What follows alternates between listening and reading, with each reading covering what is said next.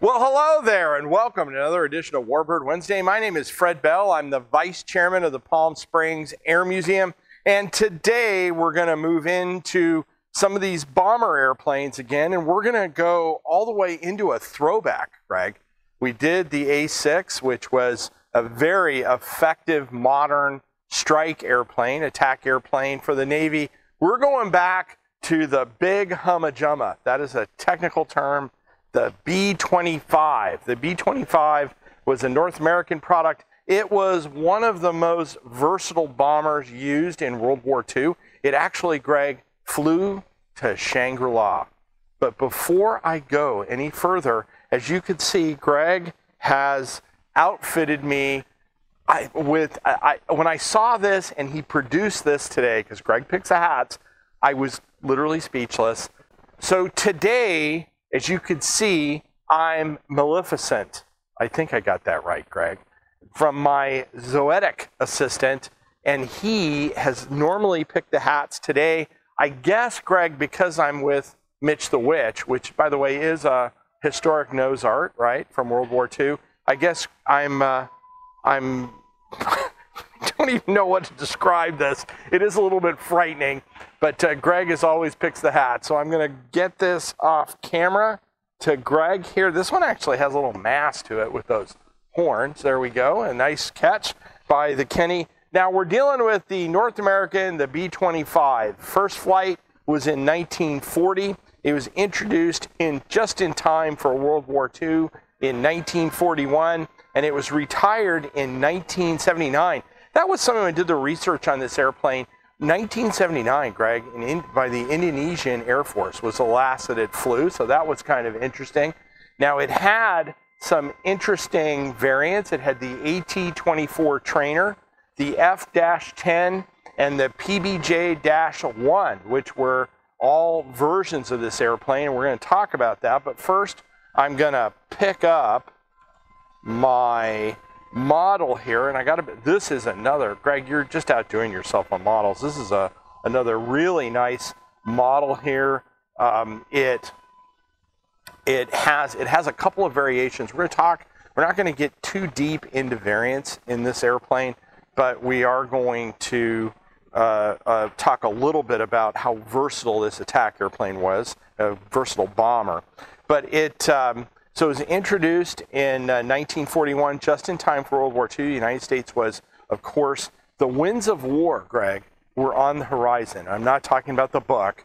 The winds of war were on the horizon. And the United States was, I wouldn't say frantically, but they knew, everybody thought they were going to get dragged into World War II. And so we were coming up. We've talked about those all-metal low-wing monoplanes. We were coming up with, of course, the B-17, the B-25. Now, the B-25 comes out of a 1939 Army Air Force specification for a attack or a medium-level bomber.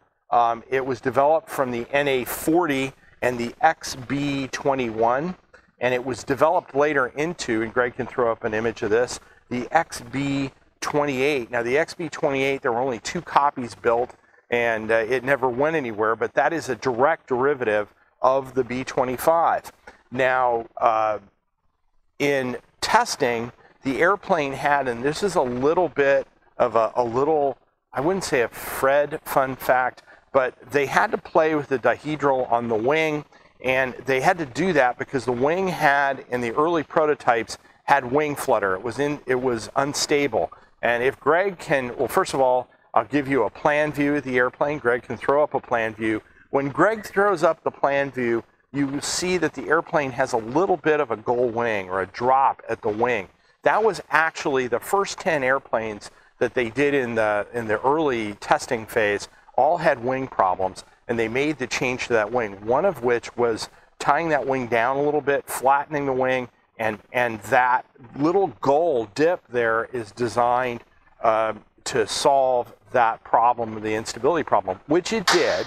Now, there's one thing about this airplane that you have to be careful of if you're the future B-25 pilot out there, is that some planes will have, and we've talked about the term a long time ago, coffin corner, right? And coffin corner was if you're in a formation and you're out on the end, the enemy came in and shot you. There's also a coffin corner in high-speed airplanes.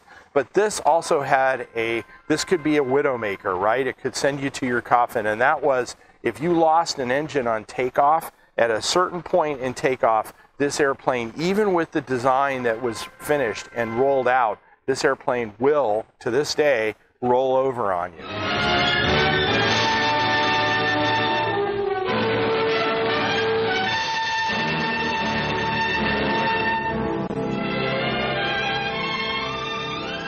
Meet the B-25, the Billy Mitchell. She's built for low-level, torpedo, and long-range level bombing. From now on, she's your ship. You'll want to know her like the back of your hand. So grab a chute pack and we'll try her out. Hold the plane with your brakes and open the throttles to takeoff power. When you're sure you have it, release your brakes quickly and you shoot away like a rocket. You're loaded right now to about 26,000 pounds gross weight. So keep an eye on that speed indicator, and when it reaches 102 miles per hour, pull firmly back on the stick and climb your plane at about 115 miles per hour range.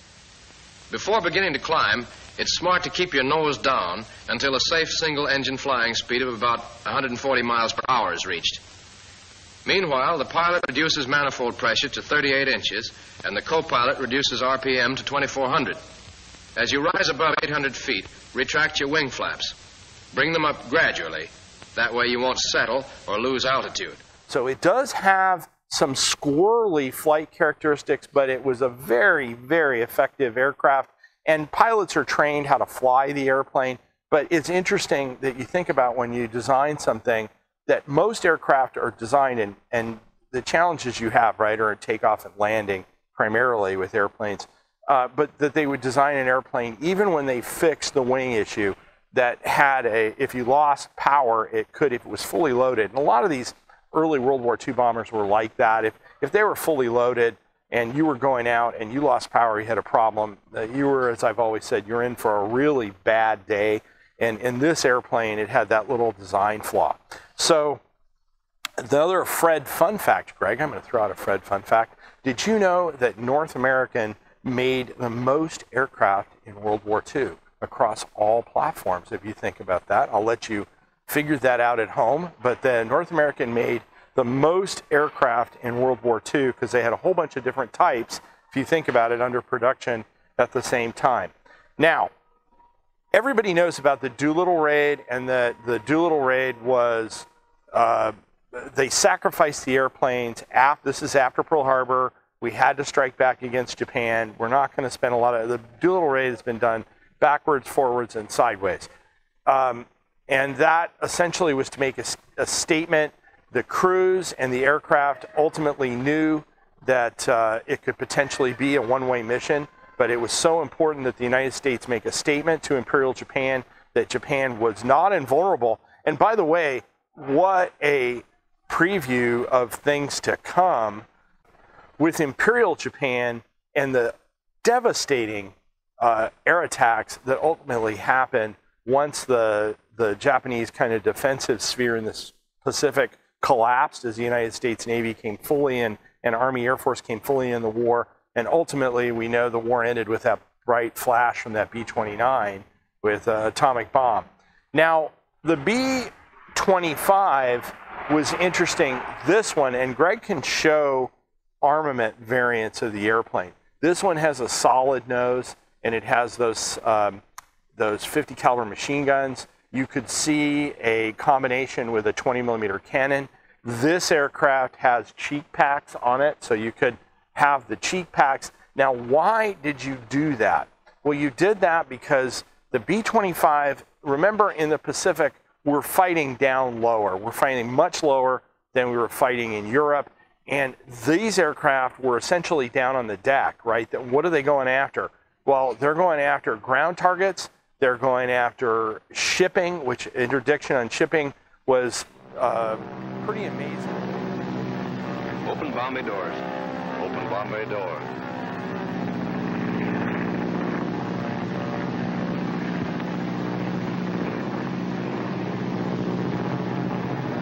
Prepare to bomb. Prepare to bomb.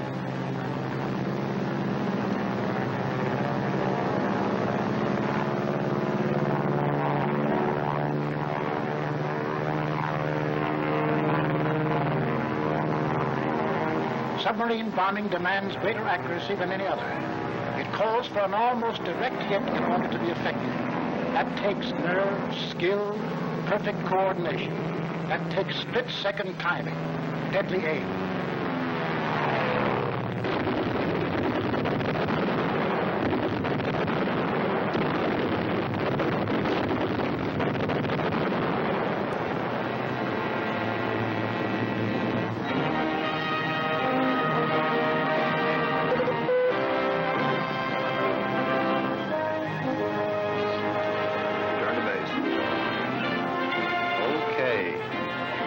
The attack is over. Our bomber's mission has been accomplished.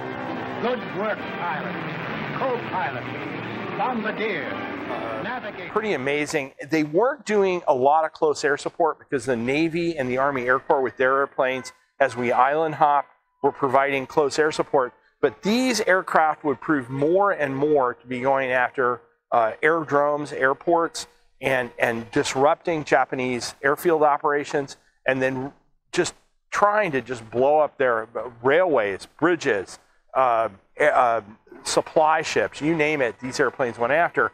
And when you start converging that many, we've talked about the kinetic energy of the Madu, so the 50 caliber machine gun. When you converge that much lead out in front of the airplane with a high rate of fire coming out and converging at a point, which is how these weapons were designed, or how they were aimed, they were converging on a point. They have proven that this aircraft could sink a Japanese destroyer. Because remember, you just got to punch a hole in the waterline, you're going to sink it. Now, the other thing that they would do is, in interdiction, is they would drop bombs out of here, and they learned how to skip bomb the bombs into the ships. And so they would come in incredibly low, skip bomb, drop the bombs. And I've seen, and I don't know whether, Greg, you can find pictures of the bombs up above the wing of the airplane where they're skipping the bomb into the target. They could skip bomb. There's also a whole bunch of pictures of these aircraft attacking Japanese airfields with parachute retarded bombs, with bombs that would, but they're doing it all at low level. And remember, we talked about it like with the A6 and all those airplanes coming down. When you're at low level, you only, as an anti-aircraft gunner, as AAA gunner, you only have a shot as the airplane crosses over you, or you put that lead up and you hope that the airplane flies through it. But low altitude is very, very good with these airplanes. They were flown in Europe with Catch-22 and all over Europe and in all medium bomber roles, but I would say that they were most devastating in the Pacific against the Japanese supply network. Greg, amazingly, there were even some of these aircraft that had a 75mm cannon built into them. I've talked to Army Air Corps veterans that actually flew these that had a 75. And they would fire the 75 and they would come back and see how many rivets were missing in the airplane because the concussion from firing the airplane was so violent. So I'm going to go ahead and I'm going to put this down without breaking it. This is a really cool model, but Greg, I have a feeling it is a little fragile. So today we are going with, Greg has got another interesting stage 2 for me today. This is, here I come to save the day. It looks like Mighty Mouse soda. It actually says that. It's from Golden Records soda, which I have no idea who they are. An American classic. This is Blue Cream soda, an American classic. I see Greg is wafting his arms out there. He's obviously referring to the airplane, an American classic. Am I right? Did I get it? Okay, I'm good. I'm picking up on his visual cues here because, you know, we're going to get Greg on the other side of the camera here one of these days. So what I want to do today is I'm going to salute, and if you're a B-25 bomber pilot during World War II, you need to reach out to us and give us a call. I want to hear from you. If you can, call us. We'd love to hear from you.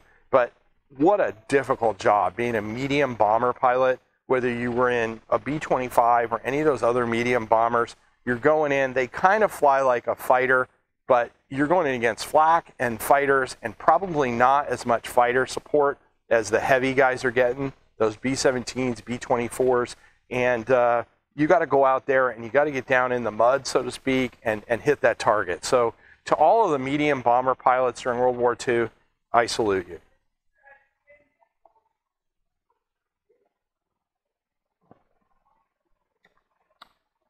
You know, Greg, it's 170 calories. There's no expiration date on it, but it's cold at least this time, so that's kind of nice. I'm going to take my second. This isn't bad. I may keep this one.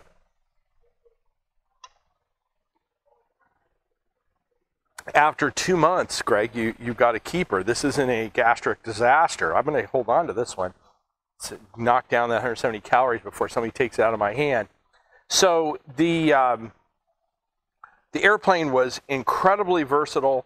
It was used in all theaters. It had a secondary life after the war. A number of them, Greg, were turned into fire bombers. They were turned into executive coaches. These airplanes were disposed of incredibly cheaply after the war. And so you could get them and you could convert them. You could do all kinds of different things. So you could use it as your executive coach. They were used as VIP transports in the military as well. So it was a logical move over from that. But they also became fire bombers. People that fly them love them. They're still B-25s. You go to air shows. People love them. They fly at air shows. They've flown off aircraft carriers for movies, modern airplane carriers, you know, aircraft carriers for some of these Doolittle movies and stuff. People absolutely love this airplane. We actually have one that comes in, Pacific Princess, that does our flower drop.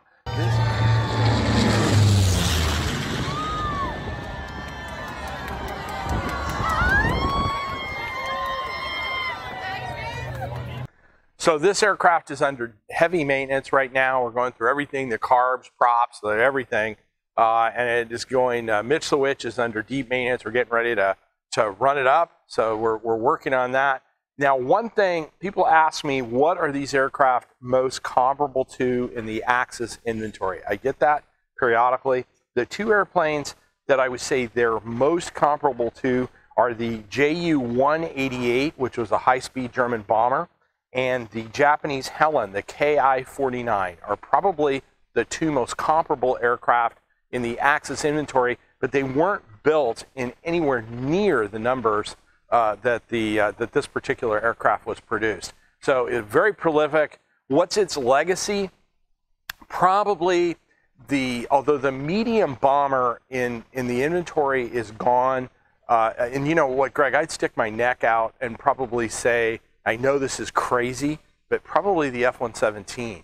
If you think about a limited payload, it's not a heavy bomber. I'm not talking about the technology piece, but it's got to go in, it's got to hit a specific target, and it's got to get out. You could equivalent some of the Navy attack airplanes. Maybe the A-10 might be another one, but that's more of a close air support airplane. But these types of medium crewed bombers they're long gone. They ended in the mid-50s, and really that's where they petered out. But the idea, the concept of medium strike goes on. Now, I'm going to take, Greg, I'm loving this soda here. My goodness. This might be a 2-hour video as I finish my soda. Now, if you're interested at home in building your own B-25, Greg builds these, as I've said before. He flies them around the office. You can pick up this B-25 for you or a young person of your choice to actually build this. These are a lot of fun. We can send that out from the gift shop. Or one of the great things we have is this really, really cool World War II shirt. It has a B-25, but it's got all the cool American airplanes that were in World War II, and you may want to wear that. I like the color. The weight on it is good. And that is something that you might want to go out and pick up because I think it's really exciting to have. I love wearing this stuff.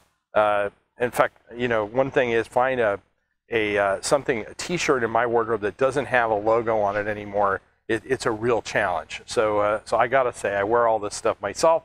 But I want to thank you for joining us today. Remember, like us on YouTube, subscribe on our YouTube channel, like us on Facebook. This is a classic example of us in a maintenance area working on these airplanes. We cannot do that maintenance without your donation, so go out to our donation page and slap a donation in there. My name is Fred Bell. I'm the Vice Chairman of the Palm Springs Air Museum. Thanks for joining us. Have a great day.